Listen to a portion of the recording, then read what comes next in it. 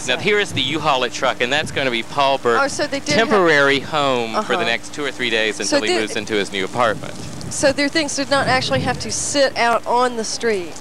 They're sitting. That's where they were sitting out on the street, right there. Oh, there. See? Okay. There's Lady Claire. So someone else and that's put Kevin them out Shockley, on and there's the Paul Burke. See, I think that's kind of convenient. Put their stuff out well, it's on the kind of street. convenient to get the sheriff to come and move all your stuff outside for you, and all you have to do is load it in the truck. Some of their stuff is messed up. Yeah, it was broken. Now, how could they get something like this picture of our Lord and just throw it out in the damn street?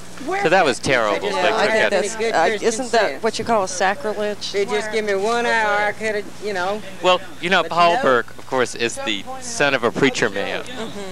So I'm sure that he has plenty of religious books there and all of that rubbish. Effect on him. But you can see the sheriffs came and they carefully took out all of Paul Burke's things. Look, that was the damage. Look at that. Look at what they did. Look at that.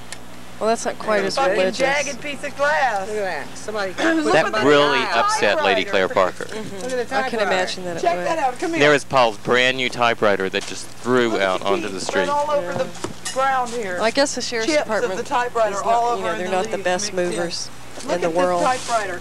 Well, they have to do so many moves per day. Yeah, You I mean, know. they've got a schedule to maintain. Look at that shit. Look what they did. I think it'll never work again. None of that stuff will ever work again. You see, there's Paul Burke among all of his stuff. There's his VCR. Look at what they've done. Well, there was no way that he could have gotten the U-Haul a little sooner. I guess he could have. He probably didn't get around to Look it. at that. Look at He's that. probably busy. You call that packing? I guess maybe he could have sent in the rent check as a way of preventing this. But he was moving in a few days. Yeah. And I guess he just didn't feel like. There's a beautiful picture of Eloise Montague. It's a lovely picture. Yard. See, there's his VCR right there. They moved that out, but they placed it carefully on these shelves. Filthy. It's a religious book.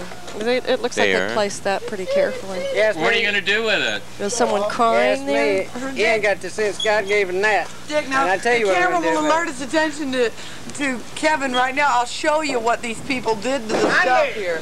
This is the kind of stuff they did. This is a recreation. Look at this. This is a direct recreation. That's terrible. Yeah, that I they really did things don't like think that the people from the sheriff's department would go to the trouble of climbing up on a truck to throw the typewriter down. I think they would just throw it out the door. That's probably true. And this, of course, was think he did that. male nudity, which always turns Lady Claire Parker into a raving maniac. But I don't think anyone in the sheriff's department did that. Do you? There's a picture of, they have a black velvet picture of Stevie Wonder. And that looks like they placed There's some more stuff there, so we're kind of going through all of it. He does have a lot of stuff. Luckily, for the sheriff's department, Paul had all of his stuff already in boxes in the front of the house. So it was easy for them just to come in and take the boxes out to the street. Isn't that pretty expensive? Expensive. You can't get evicted from a truck. It's a good thing his street is a dead end. They can't get the marshal in the truck because it's not in the room. Because if you were on a street where people pass by, that stuff would have been gone in 2 minutes. Now, Todd Butler is living now with Lady Claire Parker. I'm not sure where Kevin is going to live. And Paul, of course, is living in his U-Haul truck. There's a poor panda bear. That's sad. Just amid in the ruin. There's an old light. He really does have an awful lot of stuff. And the guitar case. There's a wreath looks like it's Christmas mostly wreath. just Paul's stuff. It's not Todd's stuff too. I think that's a mandolin. Is that a mattress? That's all Paul's. You know, there's all kind. There's stereo there. Luckily, there was no rain today. A chimney, fireplace screen. Well, it's raining right now. Hopefully he has it in the U-Haul by now. But luckily, this is Tuesday. And look, now we're going to take a once-in-a-lifetime look inside of Paul's empty apartment. And we can see what it was like in all of its glory. There it is.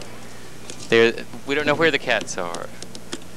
I guess Margaret took the cats, probably. And so there's Paul Burke. And Margaret left there's all his stuff. And then there's a shoe that was just sadly left there, and all kinds of stuff there. And so I posed the question to Paul Burke, are you going to come and be on our show tonight? And he said yes, as soon as I get this truck loaded.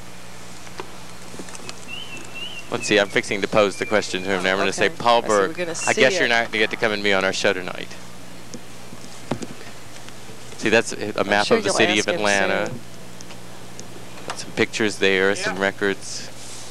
There's Paul Burke there. I'm fixing to pose the question. So I guess you can't come over and be on the show tonight, Paul. Why the hell not? He said, why the hell not? Of course, that's what we always say. Why the hell not?